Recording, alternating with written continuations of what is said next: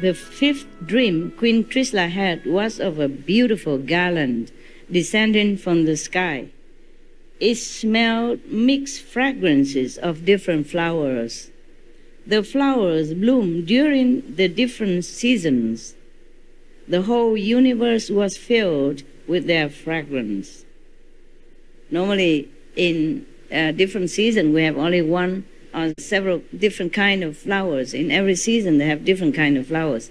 But this garland that the queen saw from the sky, descending from the sky, as a beautiful garland, was mix of all kind of flowers from different seasons. Yeah. It's very auspicious anyway, obviously, you know. Yeah. So this dream indicated that the fragrance of her son's teaching will spread throughout the universe, and he would be respected by all. The sixth dream Queen Trisha had was of a full moon. It was a very auspicious sight. The moon was at its full glory. It was as bright as a star. It awoke the lilies to full bloom. This dream indicated that the child would help lessen the suffering of all living beings. He would bring the peace to the world. He would help the spiritual progress of humanity at large. The seventh dream Queen Trisha had was of the bright sun. Wow, even sun, moon, everything. The sun was shining to destroy the darkness. It was as bright as the flames of the forest fire. The sun rose and ended the evil activities of the creatures who thrive at night. The eighth dream Queen Trisha had was of a large flag flying on a golden stick. The flag fluttered softly and auspiciously in the gentle breeze. It attracted the eyes of all people. Yeah. A radiant lion was pictured on it as well. Always a lion. Because the lion is the king of the animals' kingdom. So I guess that's why the flags of some country, they put a lion on it. Or put a lion sculpture in front of their palace or in front of their residence to show their power. Maybe I need some. So you know I also have some power. No joking, huh? No need, huh? This dream indicated that her son would carry the banner of the religion. He would reinstate the religious order throughout the universe. The ninth dream Queen Trisha had was of a golden vase filled with clear water. It was a magnificent, beautiful, and bright vase. You know vase? You put a flower in it? It was decorated with a garland, flower garland, yes. This dream indicated that her son would be perfect in all virtues and would be full of compassion for all living beings. He would be a supreme religious personality. The 10th dream Queen Trisha had was of a lake full of lotuses. Thousands of lotuses were floating on the lake, and they all bloomed and opened at the touch of the sun's rays. The lotuses had a very sweet fragrance. This dream indicated that her son would be beyond worldly attachments, like the lotus, grow in the mud, but do not reek of the mud. He would help liberate human beings who were entangled in the cycles of birth, death, and misery.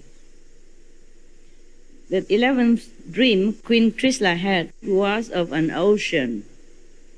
Its water rose in all the directions to great height. The wind blew gently and created the waves. This dream indicated that her son would have a serene and pleasant personality. He would achieve the infinite perception and knowledge and would escape from worldly life, which is the ocean of birth, death, and misery. This would lead his soul to the moksha. Moksha, liberation. So, moksha is a Sanskrit term for liberation, great enlightenment. Like any Hindu, any Indian yogi would aspire to attain moksha, okay? Liberation. The 12th dream Queen Trisha had was of a celestial plane. The plane resounded with celestial music. It was saturated with the pleasant and spiritual aroma of the incense. This dream indicated that all of the angels in the heaven would respect, honor, and salute her son's spiritual teachings. The 13th dream Queen Trisha had was of a big heap of jewels. It was a mixture of all types of gems and precious stones, gems, diamonds, stuff, and precious stones, mixed, a big heap of all of these precious stones. This dream indicated that her son would have infinite virtues and wisdom, and he would attain the supreme enlightenment. The 14th dream Queen Trisha had was of a smokeless fire. The fire burned with great intensity, but there was no smoke. This dream indicated that her son would reform and restore the religious order. He would remove blind faith and orthodox rituals. Furthermore, he would burn or destroy his karma and attain salvation. The 15th dream was of a pair of fish. Oh, they included 16 now. 16 dreams in total. Wow. The queen has a really exceptional memory, huh? Yeah. I wish all of you have at least half of it, maybe 7 or 8 dreams, if you remember when you woke up. The 15th dream was a pair of fish, which indicated that her son would be extremely handsome. The 16th dream was of a lofty throne, which indicated that her son would have a very high spiritual status. Wow. See, so many dreams, and she remembered them all. And these scholars or seers or clairvoyants, they interpreted them all in such a clarity. Yeah. But it's obvious, actually. Even we don't have to be seer or clairvoyant. We can read most of it as auspicious sign for the birth of a prince, of course. Yes. They came from a royal lineage and spiritual lineage. And of course the son would be some spiritual being, some great spiritual being, inherited their spirit. Yeah. And besides, all the dreams are beautiful, good symbols of greatness. The king should have invited me, I don't need so many seers or clairvoyants. I say all of them, all by myself.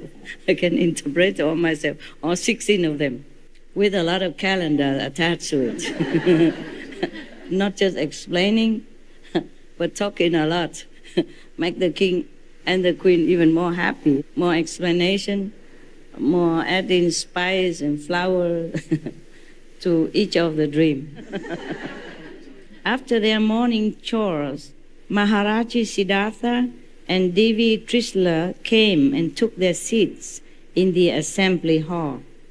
His younger brother, Supashva, his wife, and other members of the royal family also took their seats nearby.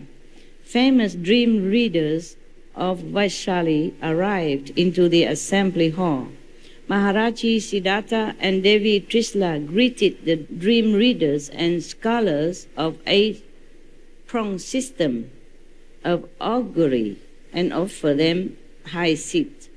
The king said to them, "Scholars of augury, last night in the early hours of the morning, Priyakarini, Vidadina Devi Trisla," this is all her title before, her name is Trisla. Here is a 14, but we have 16. So 16 auspicious dreams. Kindly interpret these dreams on the basis of your knowledge and experience of the science of augury and satisfy the curiosity of all of us. The augurs listened to the details of the dreams from Devi Trisla and beamed with joy. Pondering over, they interpreted the dreams as follows. O King of Kings, Maharaji Siddhartha, according to the science of dreams, there are 72 auspicious dreams. Out of these, 42 indicate of ordinary benefits and remaining 30 of great benefits.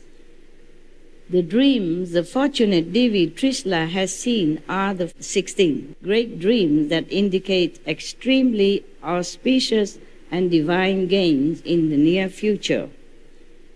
According to these dreams, Devi Trisla will give birth to a son who will become a Chakravarti.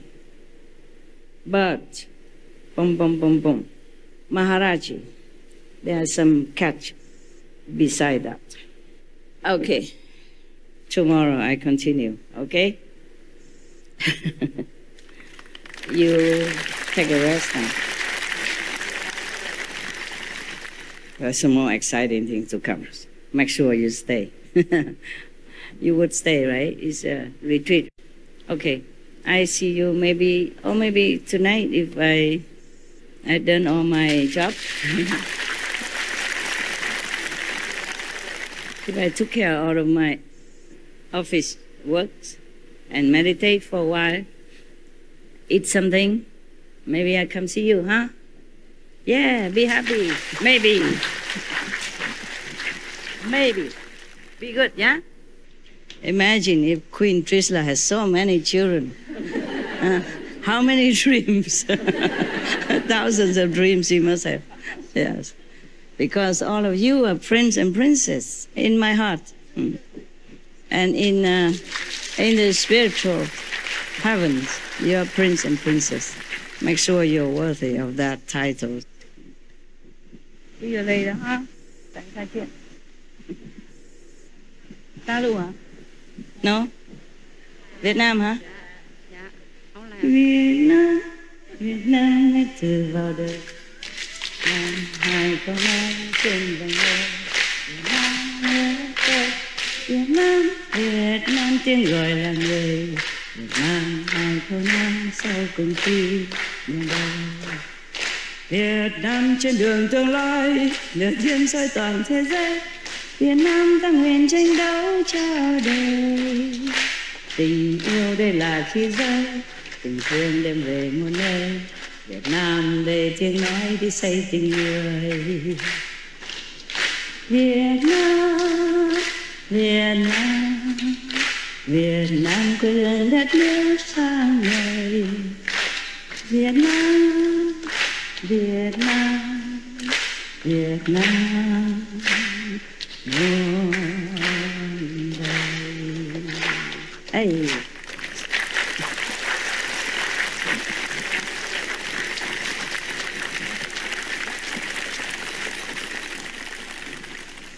大家好，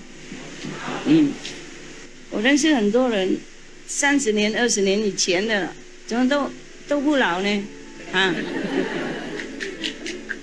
大概打住好，嘿 ，OK，Thank you 啦。